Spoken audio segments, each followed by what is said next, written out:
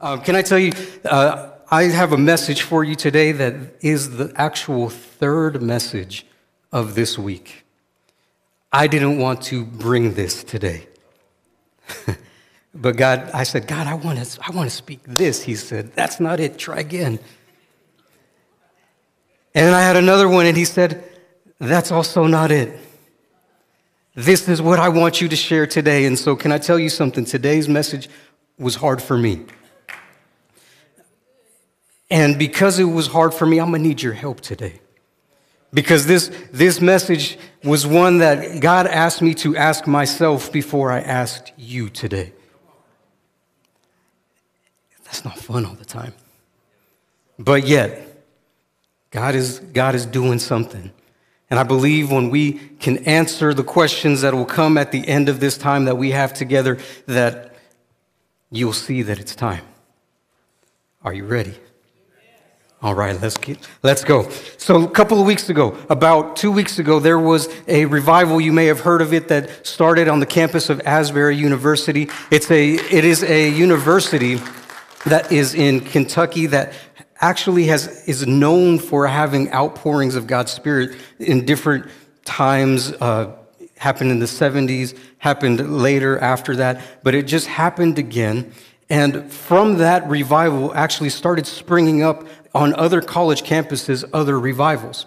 And we were talking about it just a little bit last week, and as we were talking about it, in between the services, I got a message that said, the Asbury revival is shifting. And then I was like, what do you mean it's shifting? We were talking about how excited we were because revival was here and it was all over the place. And yet in the middle of our two services, the president of the university got up and said, the Asbury outpouring, the Asbury awakening that has taken place is going to begin to shift because we are going to basically get back to what it was that we were doing. We had a chapel service that started from our young people that just exploded. It was going for 24 hours a day for almost 2 weeks, or a little bit longer than 2 weeks. But on Thursday of that following week, just this last week, he said it's going to shift because our focus and our attention needs to be back on our students, and because we also believe that revival is not to be contained in this one place, but it is supposed to go out and be spread all over the world, and it is supposed to go to the local church houses. The local church houses. And so they shifted, and yet when they shifted, they started looking at what this was going to look like. And they said, there's so many people that have come to Asbury, but we want you to go to where you're from and let revival break forth there.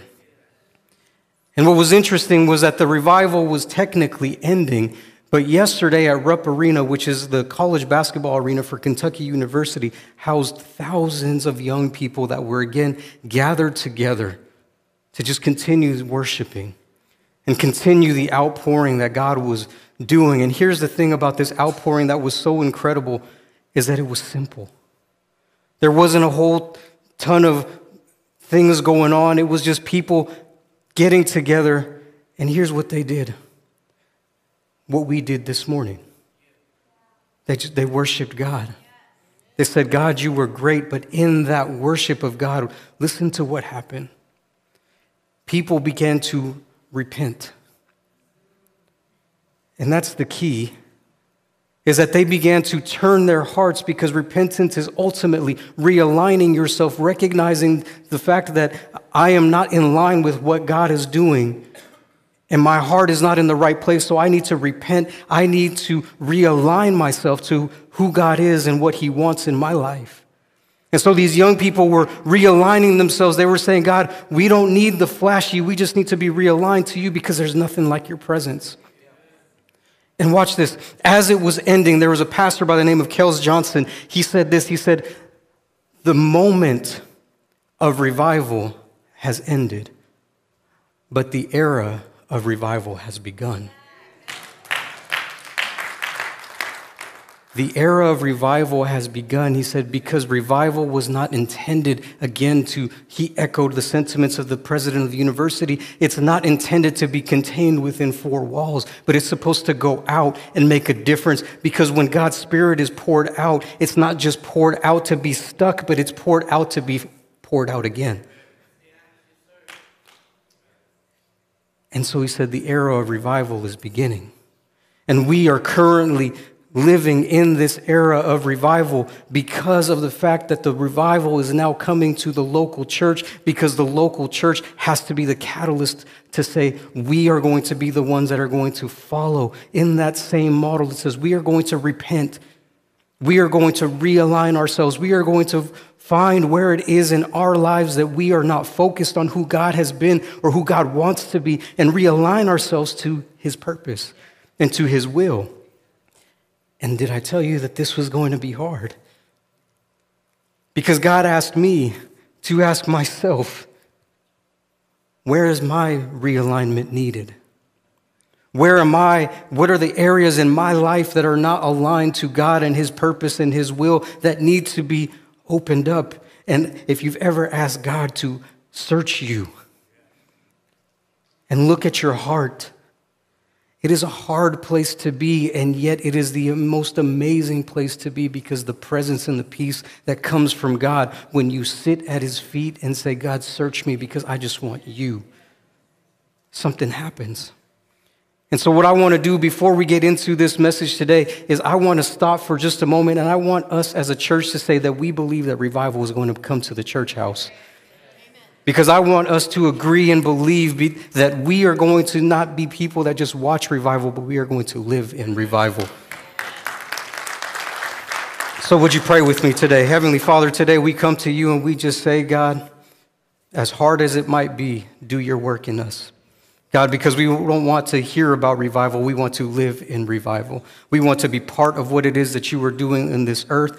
God, we want to see an outpouring of your Spirit here at the Hill, Vallejo. God, we want to see an outpouring of your Spirit in our city. God, we want to see every church house across this city full, because we want your kingdom to move forward. We want to see your kingdom come to Vallejo as it already is in heaven. And so, God, we pray that you would pour out your Spirit upon us, as you've already promised that you would. God, would you help us to realign our hearts so that we can be in position to receive your outpouring? We ask this in Jesus' name. Amen. Amen. All right. So, in the late 1960s, there was a psychologist that started to look at some things, and he was researching something. And as he was researching, he wanted to answer the question to something called the small world problem. His name was, let me get his name right because I don't want to I've been saying it wrong all day. His name is Stanley Milgram. I was calling him Stanley Pilgrim all day. He attempted to find an answer to the problem called the small world problem, and here's what the study he was trying to do. He wanted to see just how connected we were with one another. And so what he started to do was he started to conduct these experiments to see if he could get some random person in one state to be able to receive something from somebody in another state that did not even have any relationship with them. And so he gave a folder to this person in Nebraska, and he said, I want you to get this envelope to this person in Massachusetts. And they didn't know who they were, but he figured if I can just see what happens, I'll be able to solve this problem called the small world problem. And so this person took this envelope, got it to somewhere in Massachusetts, and ultimately it got into the hands of the person that it was trying to get to by about 3 different links. So it took 3 different places to get to the final destination of the person that this other person had no idea who they were. And what he started to discover was that by about 6 different links, we can be connected to literally anyone all around the world. And most of us have heard this in pop culture called 6 degrees of separation. See, you guys even know, I don't even have to finish saying it.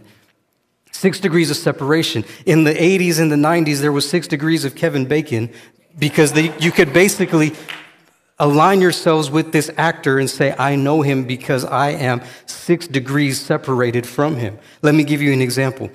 For example, I would try to get to a place where I could say, I would try to impress my kids or try to show people that, I'm associated to a celebrity somehow. And so here's how it would work. My wife, Cheryl, has a cousin who has a son who one day appeared on the Ellen DeGeneres show, so somehow I know Ellen.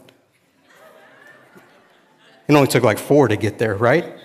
And some of us, we can say that we are associated to someone or something because of those different links that we try to connect, and we ultimately elevate ourselves to a celebrity status because I say, I know somebody that you don't know, right? You know somebody because you've been connected to them, because somehow or some way you've connected the dots to make yourself associated to them, and they have no clue who you are. None. But you know them, and you know them well. Because you've stalked them, you've looked at their Instagram, their Facebook, you've looked at their Wikipedia page, you know everything about them, so you know them. And so when people ask, you talk like you've actually met them because you've stalked them. And it takes about 6 degrees to get there. But do you know that when this study was actually published, it was actually inconclusive because they could not actually find that it was true that it took 6 degrees to get to somebody. It actually was somewhere between 6 and 10, but then as they continued to study, they said, this doesn't work. And yet somehow it's still part of our brains because we still figure out how to associate ourselves to somebody that we don't even know in 6 degrees. And do you know that just as it is that we try to connect ourselves with somebody like that, and just as it is true that sometimes we can diagnose ourselves to some kind of disease that we don't have because we've gone on the internet and we've diagnosed ourselves to something because we have this disease or this symptom, and then now it is that we have this. When you just have a cold, right? The same thing happens too when we try to connect ourselves to somebody that we don't even know, yet we've somehow made the connection that somehow we know somebody. And do you know that this phenomenon of connecting with somebody in that way is not just something that happens in pop culture, but it happens in the church too? Here's what I mean.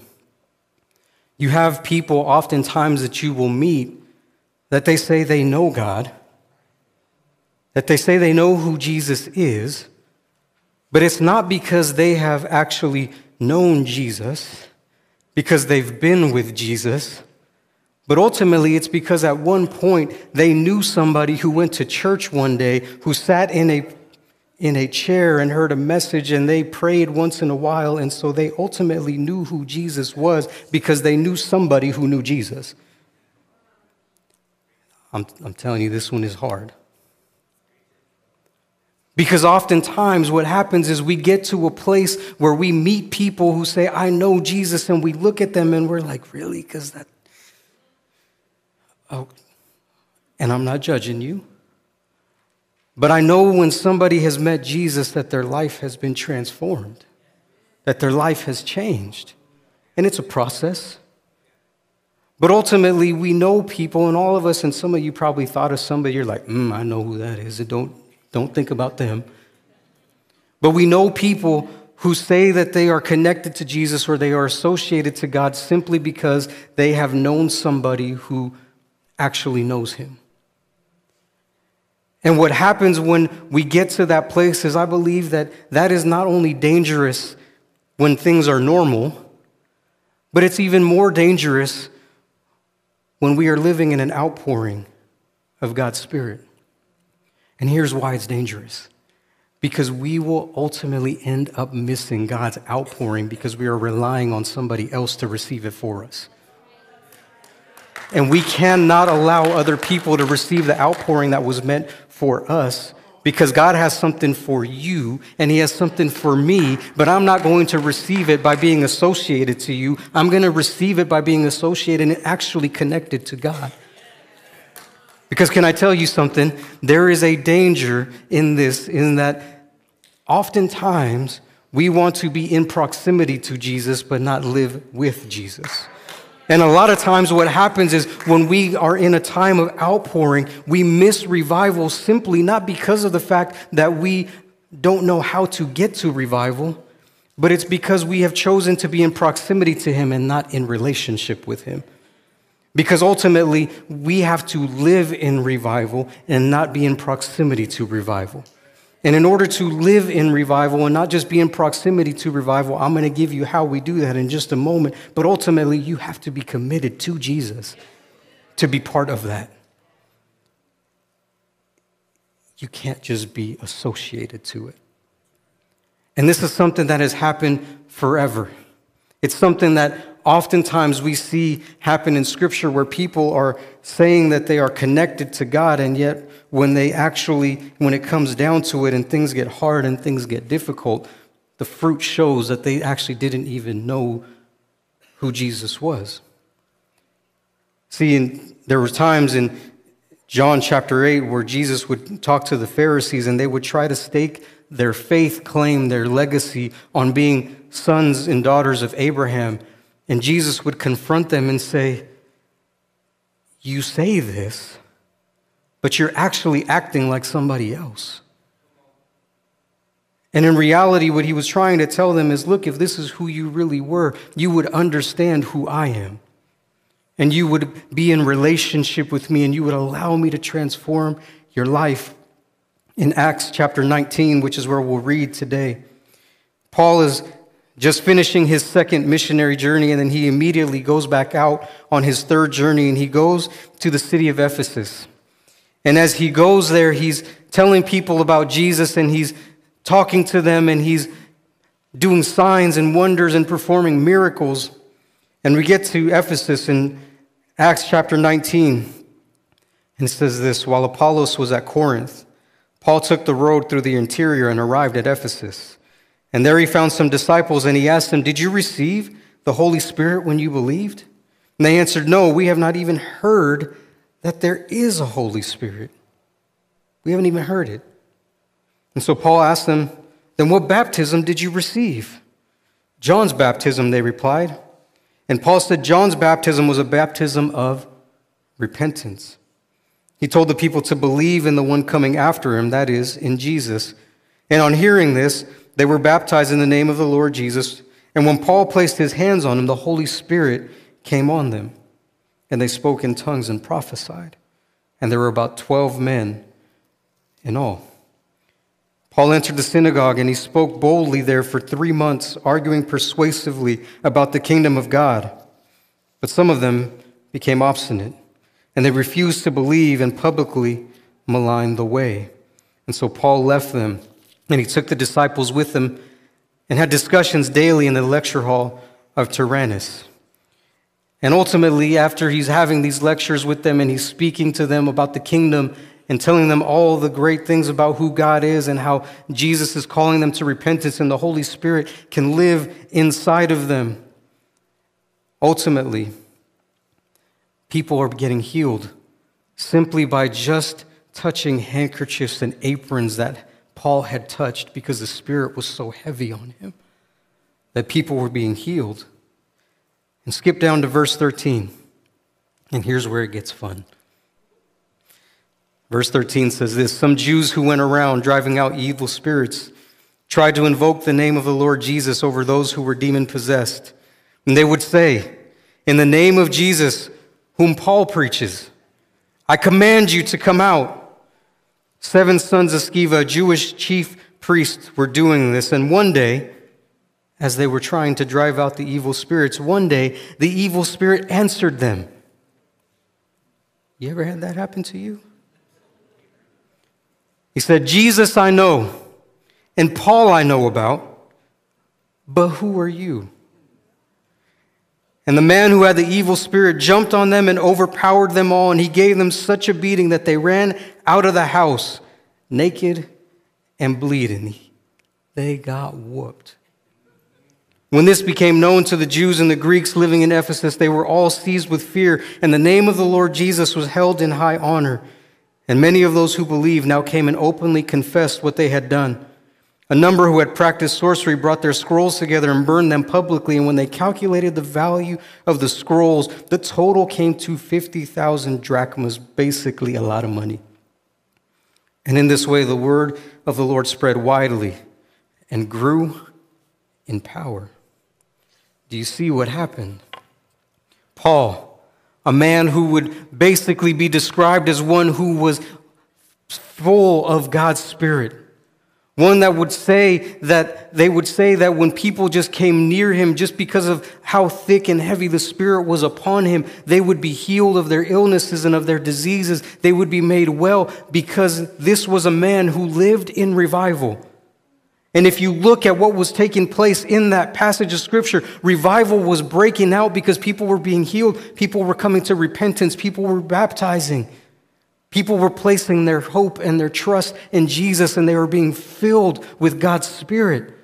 And it was ultimately because Paul was there speaking over to them, telling them about the kingdom of God. Signs and wonders, miracles were taking place. All of this was happening. And just outside of this revival taking place, which is what we are seeing here now, is a revival taking place all over this nation. Just on the outskirts of that revival, you have these people that were watching and they were like, that's pretty cool. So let me see if I can get in on that.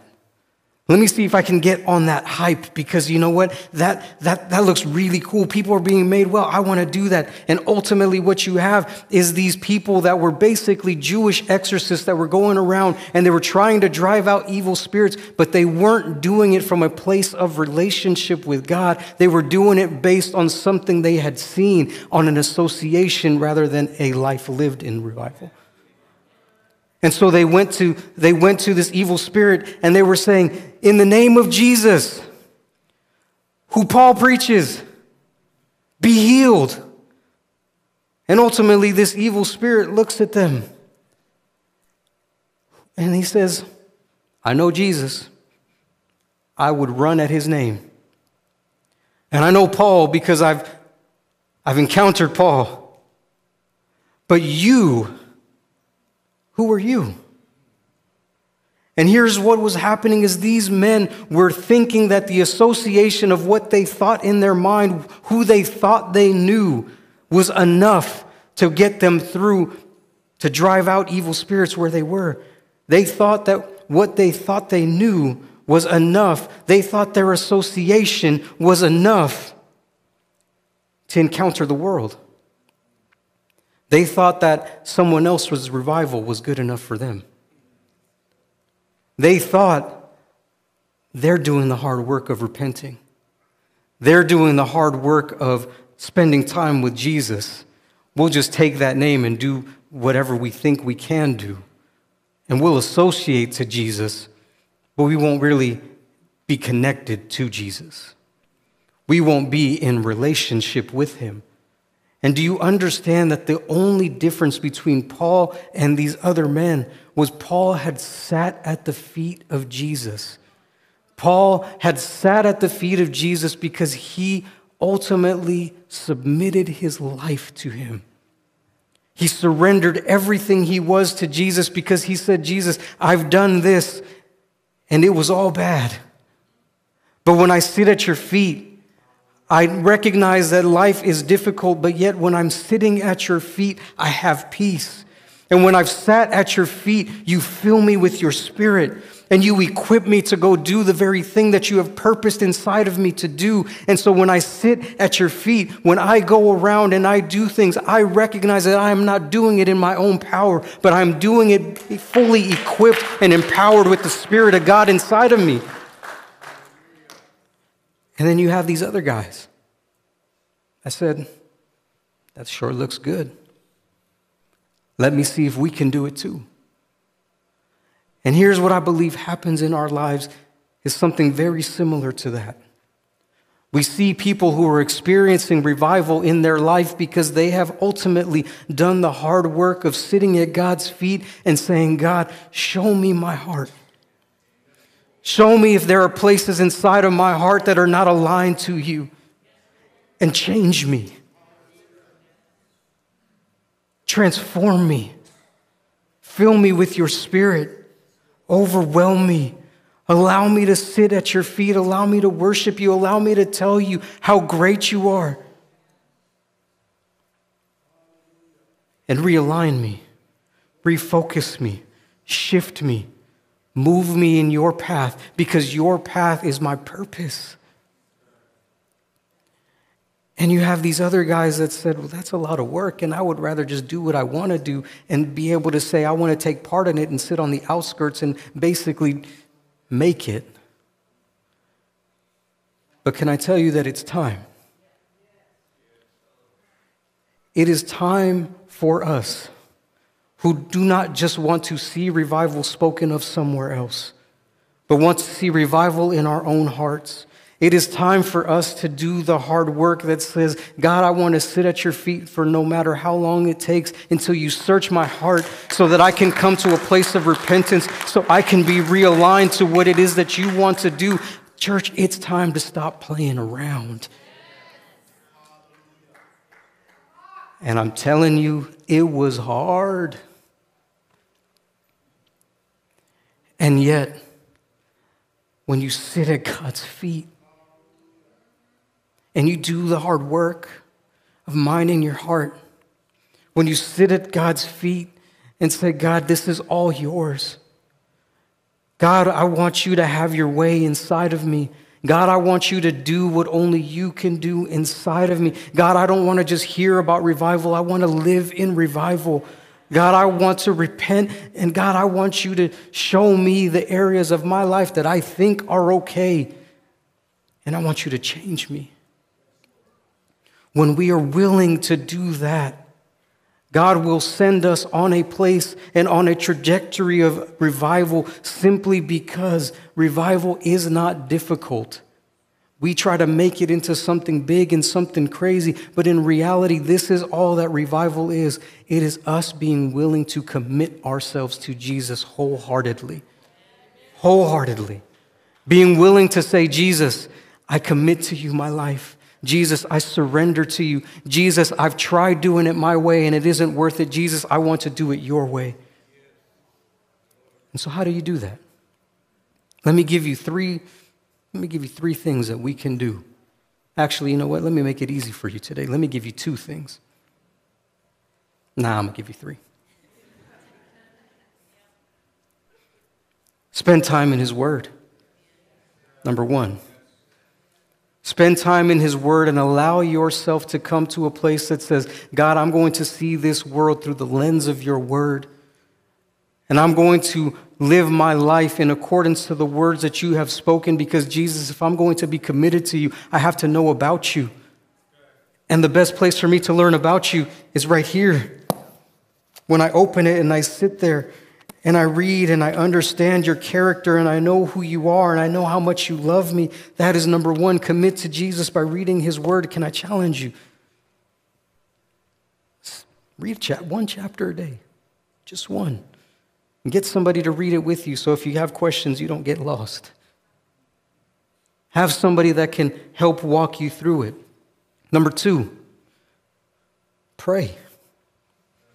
Spend time in prayer. And it can be as simple as saying, you know what, this week I'm going to try by simply just praying for 5 minutes a day. Can we? 5 minutes? Oh, my Lord. 5 minutes. 5 minutes a day. That's by the time the week is done. 30 minutes. 30 minutes. Could you spend 30 minutes in a week in prayer? I'm not trying to ask you to go spend 2 hours in the prayer closet, though some of you might be there. Wonderful. For those that say, well, that's too hard, it might be, but take a step, 5 minutes. Talk to God.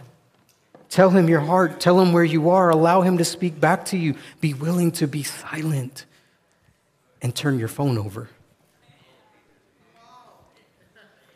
Number 3, and here's where it gets hard. Be willing to repent. When you spend time in prayer, when you spend time reading his word and you find things in your life that are not the way that God has intended them to be, and you'll know. When you spend those moments and God reveals to you those places, be willing to say, God, I am sorry for what I have made it. I am sorry for where I have been. And God, would you clean my heart up and would you fill me with your Holy Spirit so that, God, I can begin walking towards you again. See, we try to make it really difficult, but that's as simple as it is. It's just humbling yourself before God and saying, God, you are God and I am not. God, I want to follow your path, not mine. And God, I want to spend time with you because you are so good. And when that happens, that is the true mark of a church and a person that is living in revival and not living in proximity to it. When you have people that are willing to say, I will do the hard work of sitting there and allowing my heart to be searched. Even the parts I don't like to show nobody. When we do that, revival will not just be something that we hear about, but it'll be something that we live in. Because your heart and your life is refreshed and out overflowing with the outpouring of God's Holy Spirit in your life. And what will happen is when you encounter things in the world, because when you leave this place, there is a real world that we go out and we go to every single day. For some of us, it's called school. For some of us, it's called work. For some of us, it's called home. And when we encounter things that are difficult, that try to beat us and give us a whooping to send us crying, when we encounter those things, we can stand firm saying, I'm full of God's Spirit. And I know Jesus for myself. And you can try to throw anything that you want at me, but nothing will stand up to my Jesus. And when you can say that, you can walk a life that is victorious, not a life that is like this. But you can stand tall because you know the God that lives in you. Because you have had your own personal encounter with Jesus, the one who can transform you. Because can I tell you, there is a world outside that is antagonistic to the revival that wants to take place in your heart. And you have to be willing to stand up and say, my God is bigger. My God is greater. You have to be willing to stand up in that place and in the face of that. And when you can do that, the revival will begin to take place in your life.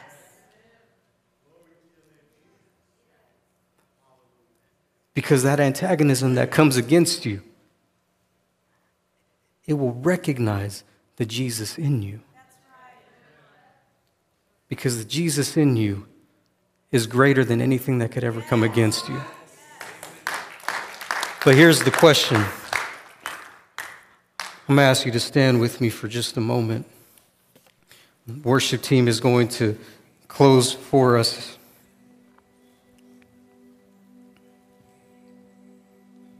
Are you willing to say, God, I want you more than anything else? Yes. Are you willing to say, God, I want to see the move of your Spirit that you promised you would pour out on us? Are you willing to go beyond being content with just coming to church? Are you willing to say, God, I want more than just a Sunday interaction, but I want a life transformation that takes place on Monday and Tuesday and Wednesday, because God, I don't want to check a box anymore, but God, I want to live in your presence every single day. Are you willing to be at that place? Because if you are willing to be at that place, God will pour his Spirit out on you. He will. Because when you are at that place, your heart is postured for revival. And so here's my question for you. Are you willing to move beyond being in proximity to Jesus? And are you willing to begin to live in his presence? Because it's time. It's time to move from hearing about Jesus and being associated to Jesus to living with Jesus. It's time to begin to live with God's Holy Spirit poured out every single day in our lives, that we are so overflowing with his presence that people begin to notice something different about us, because we have been transformed not just for Sunday morning, but every single day of our lives. Because it's time.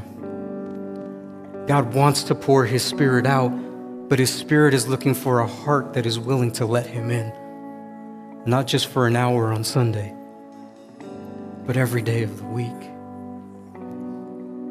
So as the worship team sings, I'll come back and close in just a moment. But what I'm going to ask you in this moment is, if that is you and you were willing, you don't have to come to this space, but if you'd like to come and as a sign of repentance, you can do that, but you can do it from your seat as well. You can say, God, I want you to search my heart and show me the places that are not aligned with you, God, and help me to repent, because I know that it is hard, because I want my life to be aligned with you again. If that's you, as the band is singing, would you offer that to God? Say, God, change me, transform me, renew me, pour out your Spirit on me.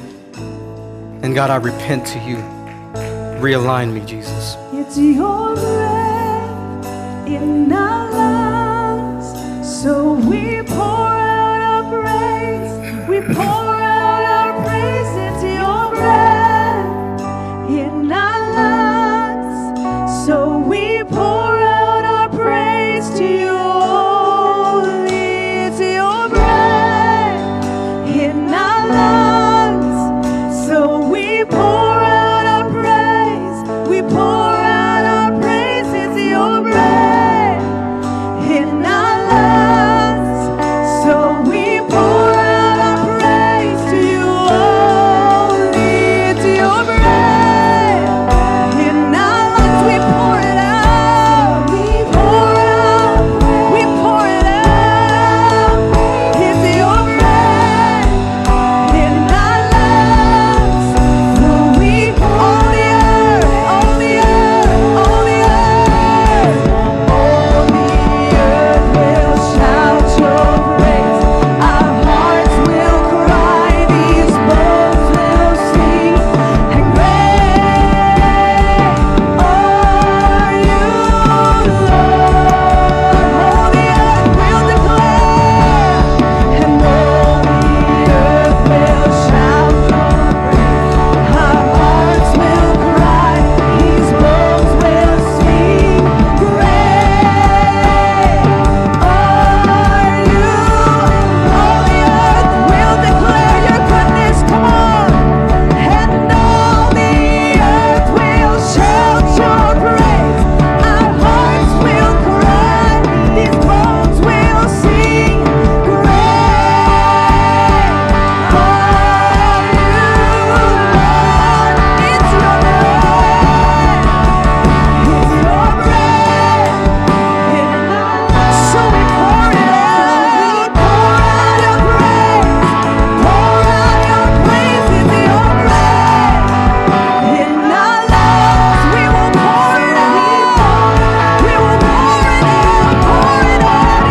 It's your breath in our lungs. In our lungs. We in our lungs. Yes, it's your breath in our lungs. So we pour out your praise to you only.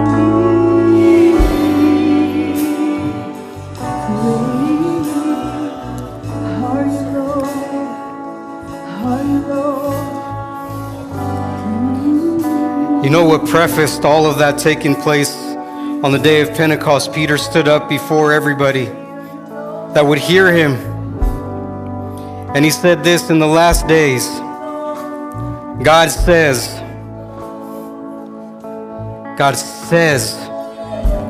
I will pour out my Spirit on all people.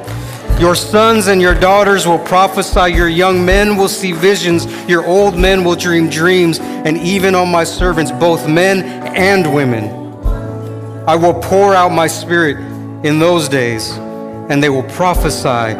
And I will show wonders in the heavens above and signs on the earth below. Do you understand that revival has already been poured out for us? It is just our heart that needs to be positioned and open to receive, because God wants to pour out His Spirit on you.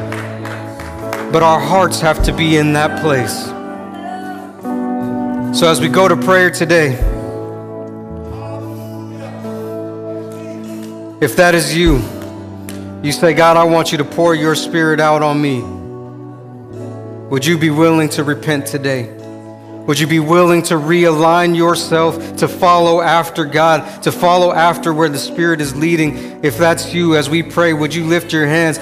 Jesus, today we say that you are great. Heavenly Father, we thank you for pouring your Spirit out. God, we believe that we live in the time, in the era of revival because you have already poured your Spirit out. But God, we don't want to miss it. We don't want to just hear a revival. We don't want to just see it as it's something that's far away, but we want to experience revival in our own hearts, in this city, in this church. God, we want to see your Spirit poured out. You have already promised that you would do it, God, and today we receive it. God, because we know that when your Spirit is poured out, everything changes. God, our brokenness is made well. We are made whole. Our addiction, we can be free from it. God, we are knowing. We know, God, that when your Spirit is poured out and when you move us to repentance, God, we will not just hear a revival, but we will live in it. And God, we want to live in revival. We don't just want to hear about Jesus. We want to know Jesus for ourselves, God.